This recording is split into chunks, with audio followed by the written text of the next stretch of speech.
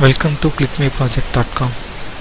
This is our project title, Scalable Entity Preserving Data Exchange. This is our project abstract. The data exchange is the process of generating an instance of a target schema from an instance of a source schema such that source data is reflected in the target. Generally, data exchange is performed using schema mapping, representing high-level relations between source and target schema. In this paper, we argue that data exchanges solely based on schema-level information limits the ability to express semantics in data exchange. We saw such schema-level mapping not only may result in entity fragmentation, they are unable to resolve some ambiguous data exchange scenarios. To address these problems, we propose scalable entity preserving data exchange, a hybrid method based on data and schema mapping that employs similarities between relation trees of source and target relation to find the best relations that can host source instance. Our experiment shows SEDEX outperforms other methods in terms of quality and scalability of data exchange. This is our project data flow diagram. First we have to start. After that, load the dataset. The datasets are also called as schema. The load schema 1 and make the tree structure of the loading schema 1.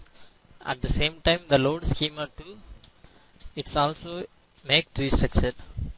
Then both are mapped into the mapping algorithm using. After that, find the best relations. Then we have to sort the best relations of the tree. Finally, we have to view the source and destination dataset. Finally, end of the process. This is our project demo. Scalable entity preserving data exchange. First, you have to choose your source dataset. Just click. Then choose your dataset. This is the dataset file. Just open it.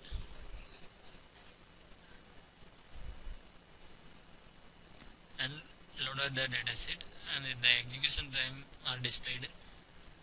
Then we have to move for next page. This is pre-processing form. We have to pre-process because the large amount of data are stored in dataset. So the same dataset and the free space are removed in the pre-processing. So we have to click pre-process. Data cleanup success. Then click OK. Finally, we got the pre-processed dataset. Then we have to move for tree view. Just click. This is the source dataset tree view, and this is the destination dataset tree view. So this kind of tree view we have to get. Then this also execution time. Then we have to move next page. This is the mapping source and destination data. When we have to click the next page, the mapped source and destination data. Then we have to move for the performance analysis page. This page contains the three types of performance analysis. One is source, another one is destination, and finally both are combined into mapped. We have to click source. This is the source data set.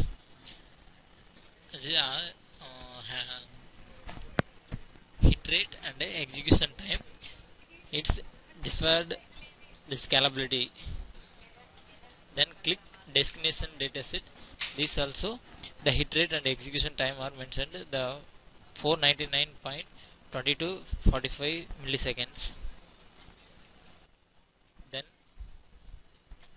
finally we have to get the result of scalable entity preserving data exchange like that. Thank you for watching this video.